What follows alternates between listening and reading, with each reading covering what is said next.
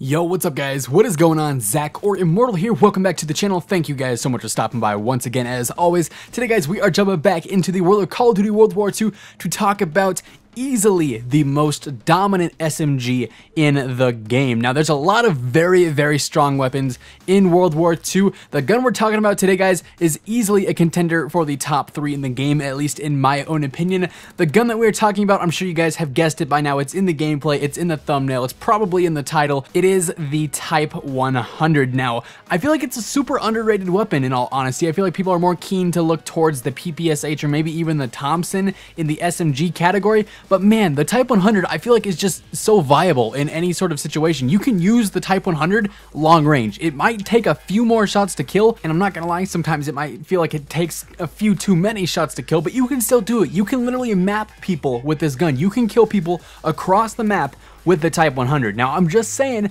I don't really see too many clips of people using the PPSH or the Thompson or even some of the other SMGs, the grease gun, whatever, to kill people across the map. You can be playing Saint Marie du Mont or Saint Marie, whatever that map is called, and you can sit window to window. I'm sure you all know what I'm talking about right there, dead center of the map, and you can use a Type 100 and win a gunfight against even an AR or a sniper sometimes, depending on the opposing player's aim and skill level. But you can seriously kill people with mad range using this gun. Like, it's super underrated in my opinion. Of course, medium range and close range, the weapon is going to be solid. It's an SMG. It's meant for those kinds of gunfights. But the fact that it actually has the chance to pick off enemies and win gunfights long range, I feel like really transforms this SMG into one of the better guns in the game. Now, let's go ahead and let's talk about what is going to make this gun so good. Now, there's a specific attachment setup that I am a really big fan of. It only requires 3 attachments, so you can either use the primed basic training, which is what I would recommend, or you could use the infantry division and just level it up past rank 2. Either or will get you 3 attachments.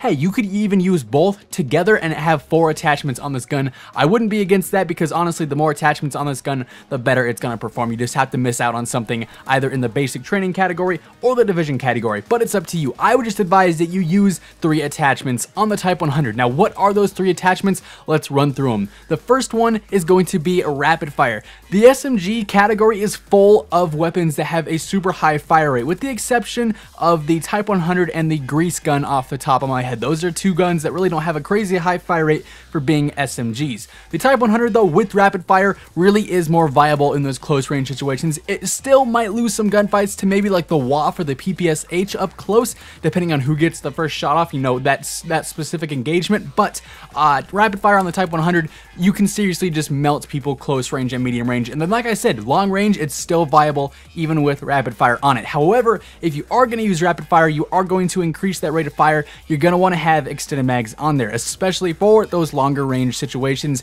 It takes quite a few bullets to kill, I'm not going to lie. It is an SMG, so it has that fall off damage rate. So, you know, the further away you are from an enemy, the more shots it's going to take to kill. Obviously, that's sort of a realistic thing for any weapon ever in the history of weapons, but it does take quite a few bullets to kill sometimes, depending on the range in which you are engaging an enemy. So extended mags really does help out there. You don't have to worry about stopping mid gunfight per se to reload and then try and jump back into that. By then, you're probably going to get picked off because that enemy will be waiting for you. But rapid fire extended mag is a deadly combo on the Type 100. And then I personally like to use grip as well, just to minimize that recoil. Personally, I'm a big fan of the iron sights on the Type 100, especially some of the variants. I know the heroic variant that you get out of a supply drop. I can't remember the name off the top of my head, but I've seen gameplay with it. The iron sights look super good. So aiming with this gun is pretty easy. You don't need an optic like the lens sight or red dot. And honestly, if you want to be that kind of player who rushes around a ton, I would suggest using the airborne division and just using primed. And you don't necessarily even need quick draw because you can start hip firing and start ADSing while you're hip firing, and chances are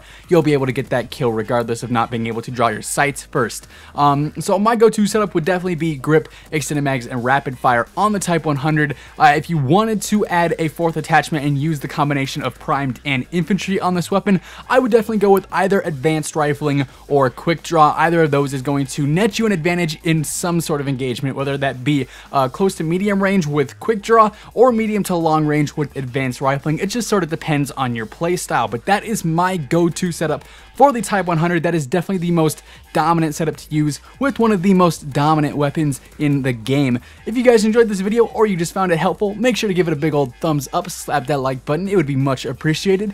And if you guys are brand new to the the channel, make sure to subscribe with those channel notifications on. That way you never miss another upload. That is going to wrap things up for today, guys. Thank you so much for watching. I will catch you next time. Until then, take it easy, have an awesome rest of your day, and I will see you guys later. Peace out.